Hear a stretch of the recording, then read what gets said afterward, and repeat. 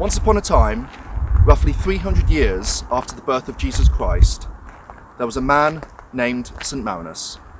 He lived on the island of Rab, Croatia, on the Dalmatian coast. In order to avoid persecution from the emperor Diocletian, he fled to Mount Titano in Italy, where you can see behind me. Christians at the time who wanted to avoid similar circumstances to him came to this spot. St. Marinus built a church, developed a community, and in turn, a state was born. Welcome to San Marino.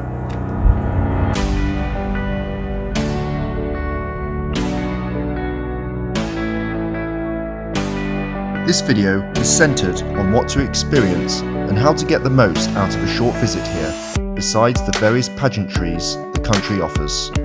I start my trip here, outside the public palace. San Marino, since its creation in the 4th century, managed to avoid any substantial periods of occupation, owing to its ability to pacify its enemy through help, collaboration, and neutrality.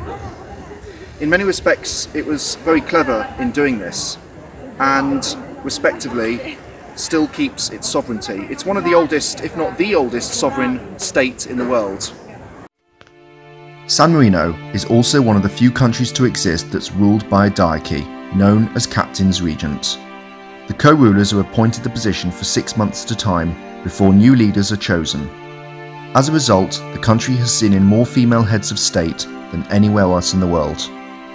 You can also walk into the public palace and enter the chamber of the Grand and General Council, where the Republic's Parliament are seated. Ceremonies are also an integral part of the state. Some important dates include 2 annual institutional events on the 1st of April and October, when the Captains Regent are installed into office. Another is on the 3rd of September, which marks a time when San Marino was founded by St. Marinus. The day sees in a time for feasts, the celebratory crossbow contest, and other historical reenactments. San Marino certainly is small. At 61 square kilometers, the entire country is notably smaller than most cities globally. It's rated the 5th smallest country in the world and the 3rd smallest in Europe after the Vatican City and Monaco. The country has a population of around 33,000 people, 4,000 of which inhabit the city of San Marino, the capital, also known simply as San Marino. Compared to other parts of the country, the capital is charming. Its position is dramatically placed on a ridge, overlooking the rest of the country in all directions. San Marino lies approximately 15 kilometers by road from Rimini. You can enter the country by the SS72, which is the major highway connecting both places, at the town of Dogana, just to the north on my left hand side here. I'm sitting outside a restaurant almost at the top of Mount Titano. I've just ordered a nice fresh, no problem, orange juice. The views from most of these areas are pretty spectacular, and I'm ordering my first piadina, which is the traditional dish of not only San Marino but the regions around San Marino. Often it's served with Parma ham, mozzarella, and here it is, the piadina. Number 4 is me. So this is the piadina with Parma ham and mozzarella. And number 5, that's the chicory, Parma ham. Thank you, grazie. There we go. 1 piadina. The service was very quick. I ordered it about 2 minutes ago. As you can see, inside is the filling. Very thin. I'm not quite sure how to eat this. I'm going to use it like a pizza. I will say it's quite dry, but very filling. You can taste the mozzarella and the Parma ham very well. There's a very nice balance of flavours there.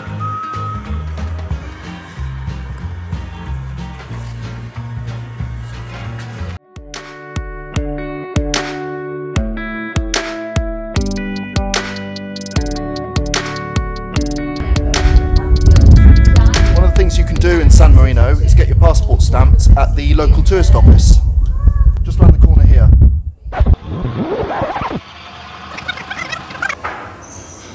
You can also write a postcard, get some San Marino stamps and send it.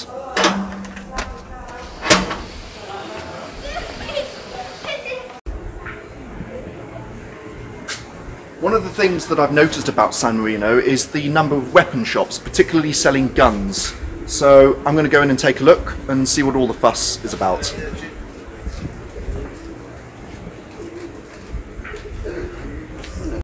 So this is one of many gun shops I've noticed. There's quite a spread of... No. Are these real guns? No.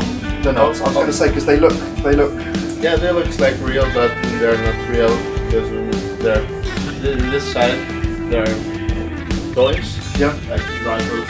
On this side, you can see the rifles with pellet. So the power is low than 7.5 joule. It's easy to buy because you don't need any license. Oh, I see. So you don't need any license for any of the guns in here? Nope, exactly. And what about the knives and... It's free for knives to sell it, to use it, and there's not specifically license also for knives. Okay. And obviously the crossbow competitions are very popular in San Marino, so I imagine some people come here and they buy the crossbows for shooting on the special crossbow men's range. Yeah, but we have also the online shop, so for the most of the selling part is online or I see. e-commerce. Good. Thank you very much. Thank you. You're welcome. So this is the Stamp and Coin Museum. One of the interesting things I found out about this place is whilst it was founded in the 4th century, it didn't have its own coinage until 1500 years later. And these are the first coins.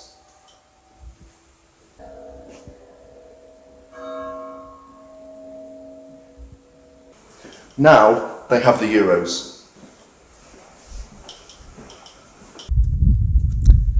3 towers lie positioned on the fortifications of Mount Titano.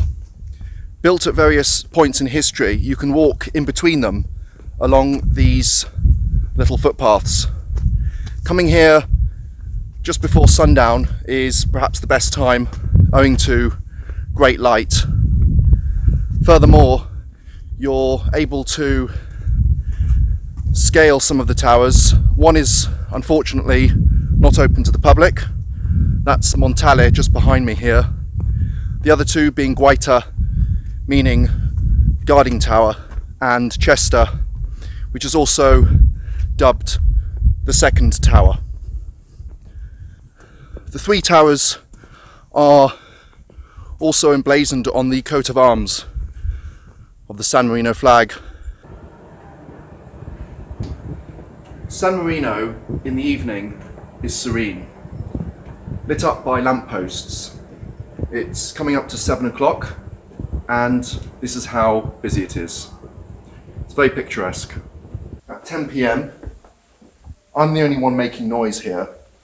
Clearly, it's pretty deserted. There's a few romancing couples dallying around here, and having sunk a couple of cocktails and 2 glasses of wine, it's a very nice place to walk around at this time of night. Highly recommend it. For any thrill seekers out there, this place is not going to be the best spot to come. That said, where it may lack in adrenaline pumping activities, it's certainly a cute destination to visit. Spending a few days here guarantees some comfort stays, gratifying food in a laid-back environment. I stayed here for 2 nights in order to soak up the atmosphere, get a slice of the history and glance at the quirky museums interspersed around the old town. That's all for now. Do stay tuned for my next videos. Stay safe and bye for now.